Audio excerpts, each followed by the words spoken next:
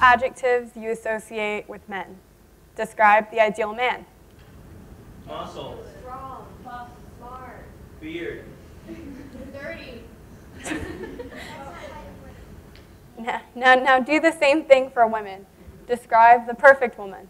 Feminine. Petite. Small. Pretty. Housewife. Fabulous. Beautiful. There are certain things that we associate with being either masculine or feminine.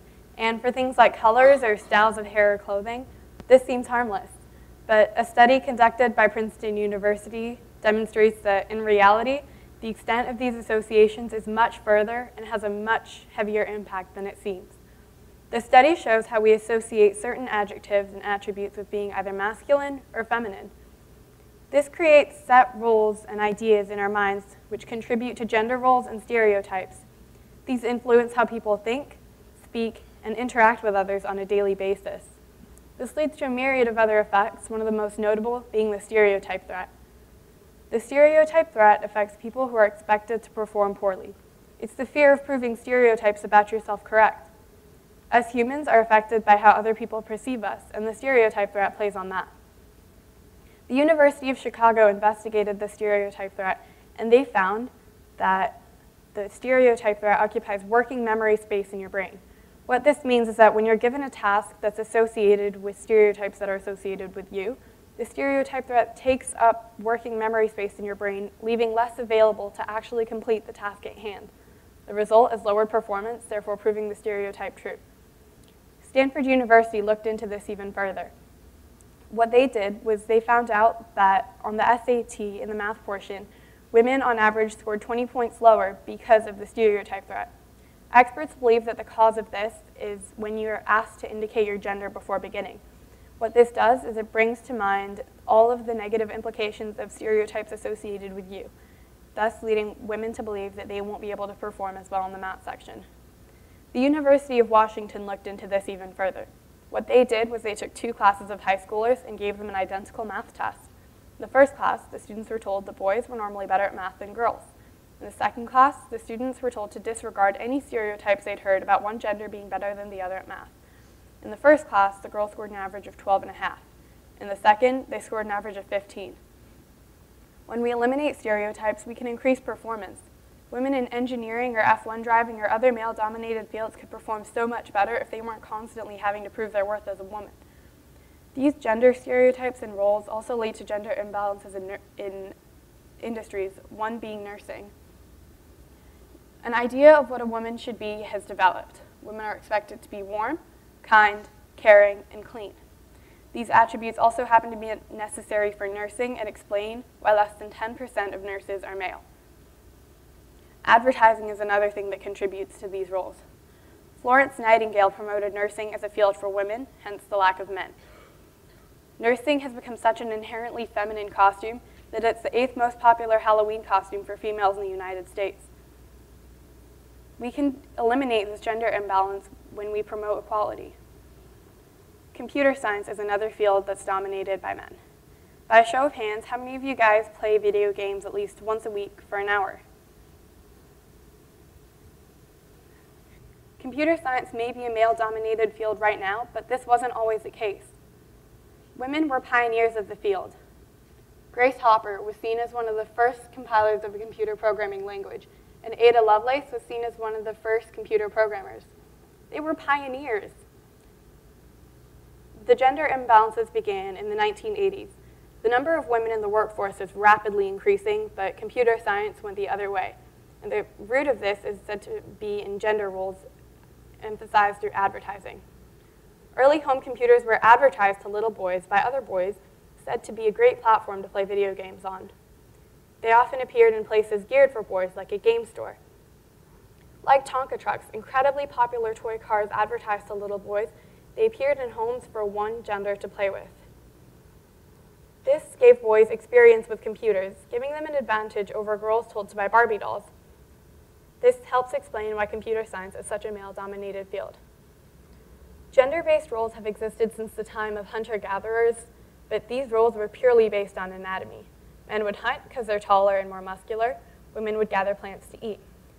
Gender roles that aren't based on anatomy arose through culture. The ancient Greeks are seen as a great society, but they helped contribute to these gender roles that impact us today.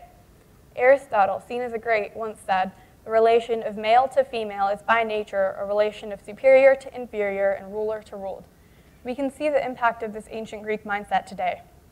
Only 10% of the people on the Forbes list of most powerful people are women.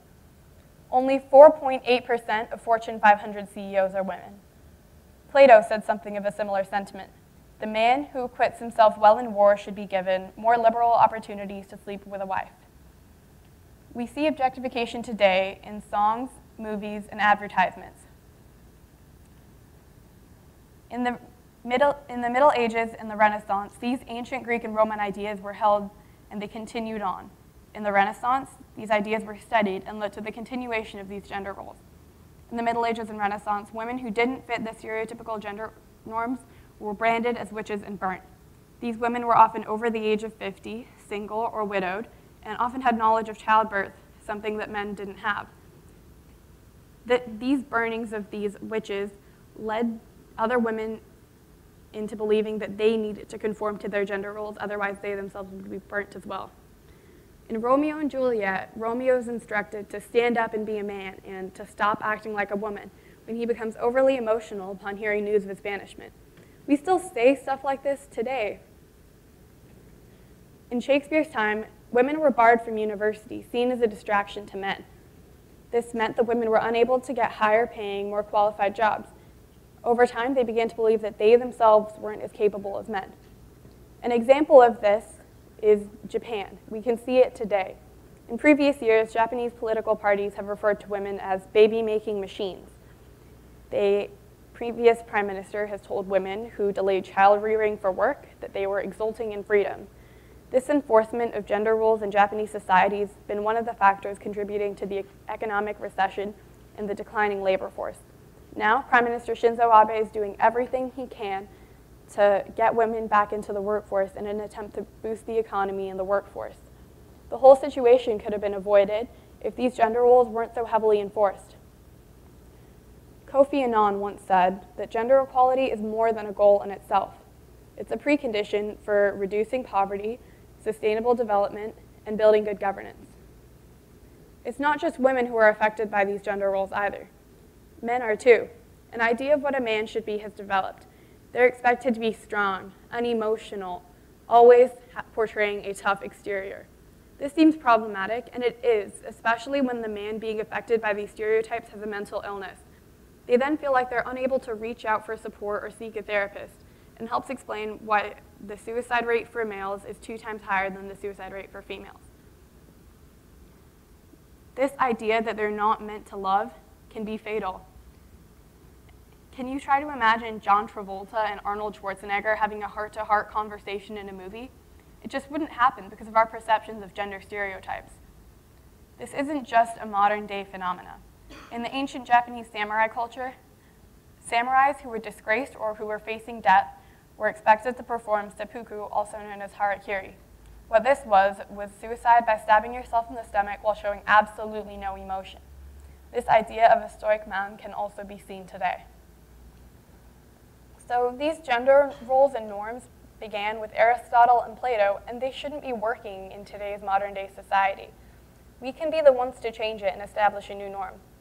Step 1 to doing so, change your mindset. View men as people, view women as people. Don't expect them to act one way or another just because of their gender. Teach your children all the skills that they need to know to survive. Don't just teach your daughter how to cook and sew, and don't just teach your son how to build and fix things. Your children can grow up to lead a more equal society. Step 2, question the things around you. Do you expect men and women to conform by ideals that are outdated? If so, don't expect them to do that anymore. When you see something around you that requires men and women to abide by these rules, you should question it. 7-year-old Charlotte did just that. She was playing with her Legos when she noticed that there were very few girls, they were all pink, and they didn't go on adventures like the boys. She sent a letter to Lego asking them why this was. Lego then responded by releasing a line of female scientist characters. If little Charlotte can do it, anyone can. Step 3 to establishing a new norm. Change your own actions. Are you a man who's always dreamt of dancing ballet? Go ahead and do it. Shed the restrictions our culture places on people.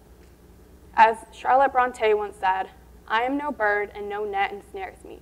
I am a free human being with an independent will. We were the ones who established these norms, and we can be the ones to change them. Thank you.